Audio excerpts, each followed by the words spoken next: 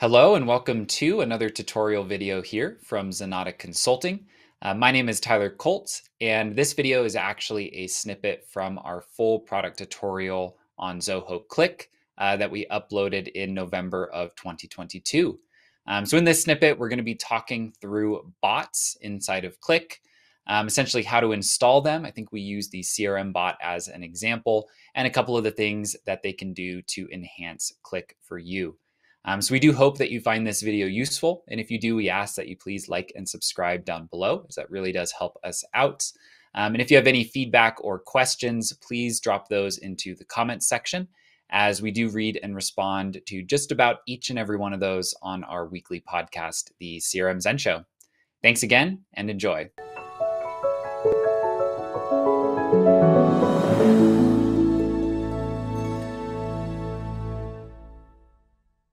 To get started, we'll jump up into this menu in the top right, as we so like to do.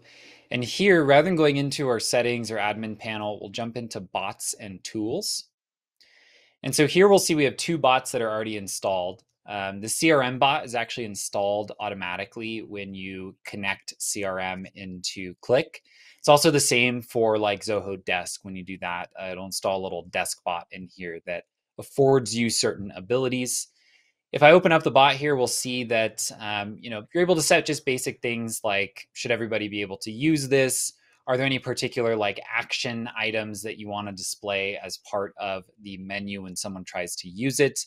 But nothing too crazy under our connections here. Under our commands are where we actually get into some of the good stuff. So inside of these commands, these are actually defined by the bots that we have installed. So if I look at the ZCRM one, the main kind of functionality of these slash commands are to search within CRM. So I'll show you these in just a moment. And it'll show you essentially what the pre-header is that you would need to use to actually use the bot in a chat. A couple other little things, you can have message actions included with bots. So with the CRM, it actually gives you the ability to send something to a note in CRM directly from Cliq. That's kind of a fun one. We've done a few little implementations that use that in clever and kind of inventive ways. Widgets I'm going to skip for right now. You can also build out custom functions as part of these bots, as well as schedules. And then the last thing I'll highlight before I show you how they work is that you can actually create your own bot, right? You can build out your complete own tool in here. We have one internally called Zoom-E, where you can slash command to ask it if somebody is in a Zoom meeting. And if they are, it'll display a little menu that says, do you want a notification when they're not in a Zoom meeting? Right. So if I have something to ask Brett and I look at his calendar and I see, oh, he might still be in that session, I can just check without having to message him. Right. I can just check with Zoom-E. It says, yep, Brett's on a Zoom call right now. And then I know to just be patient, wait a little bit, and then it'll tell me when he is free, and then we can sync up on whatever is on my mind. But so to actually use the bots, if I go back in this sales notifications channel and I type /Z, I guess if I just type slash, we'll actually see there's a whole bunch of different slash commands that are kind of native through Cliq. One of my favorites here is /shrug, which will send the little emote there for shrugging, unless it doesn't work like it did there. But here, what I'll show is under our ZCRM. So there it is. It just took a moment to get through. I was getting nervous that we wouldn't get our shrug. So here under ZCRM, it's actually going to prompt me and let me know that I'm on the right track. And then if I were to type like deals, for example, the name of a certain module, so here I can do deals, leads, tasks, really anything that is inside of CRM. I can go ahead and grab the one that I want to send out, and it will actually post a little card of that directly into your chat. A lot of the times too, it's going to kind of hold these as only visible for you until you choose to post them. So if you did kind of make sure you wanted to pick the right one before you sent it, maybe you have two deals with a really similar name, you can actually take a look at it before you commit to sending it through. The other one here would be like notebook, right? So we can actually search within our notes. I think it should give me a search on the word example. I mean, none of mine are searched example. I might need to know a little more granularly what my notes are. But you can pull those here directly into Cliq. Again, desk is another really popular one, so that you could search by any ticket number and actually link that directly through to a channel if there's anything that needs some additional review by a group or a topic team. But really, the big thing with the bots is that their goal is to enable your team to reference information from outside of Cliq without having to leave Cliq.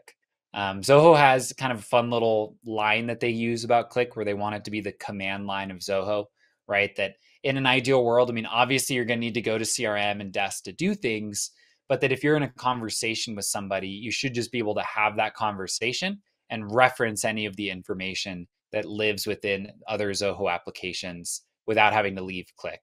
And those bots do a really good job at it. I mean, I always recommend like if you're rolling out a new Zoho application and you're already a user of Cliq, always check if there's any pre-built integrations, right? Like you could say, you know what, I don't need any automated notifications coming from CRM.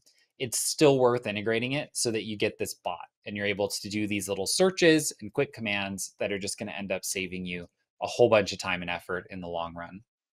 So always worth digging in. As you see, a lot of these pre-baked ones are pretty easy to set up. So we always kind of recommend with Cliq to just take a crack at it, right? Start playing around, start building a couple of these integrations, and you'll probably come up with some really fun ideas to improve communication for your team. I think anything else there, Brett, that you'd want to add in about bots? No, I think you covered it all. I mean, they're again powerful, very nice and handy to pull in information at your fingertips. You can just really do away with a lot of junk that goes into email and just other notifications. And, just like we say, Cliq is a nice place where you can consolidate all Mhm. your information, your team conversations, your individual conversations. I don't think we can speak highly enough about it, but Yeah, it was a great I think example of we the bots, and it is a quick way to ping CRM. Quickly just look something up, quickly share it with somebody. Oftentimes I'm sitting there and somebody says, "Hey, what client?" And I just type /ZCRM, boom, and just send them the card, and there then they from are. there they can click and go right to it. Just makes it dead simple. Yep. And I think too, you hit on a good thing there is that, by adopting Cliq more and more, you're able to draw a nice line between channels of communication. So I know that 98% of what comes into my email is from clients or prospects, right? And so I have like a nice place where all of my internal stuff is coming in from. So that if you are kind of like me and you block out parts of your day to clear out your email inbox, you can still get to those internal things without getting them kind of mixed in with all of your external focused work. So super, super Also, valuable. the ability to mute a channel, mute it for an hour, mute it for a half an hour, mute everything. I mean, I didn't actually cover it in my overview, but in the upper top left-hand corner there, you've got the little speaker with the X on it. You can click on that. That basically is just turning off. That's kind of your own little private mute of Mhm. everything because you're not going to get any. It's not going to beep you anytime a message comes in. But the ability to kind of do that, it really allows you to focus. Great productivity tool. I don't think don't think there's anything more we can say about it, Tyler.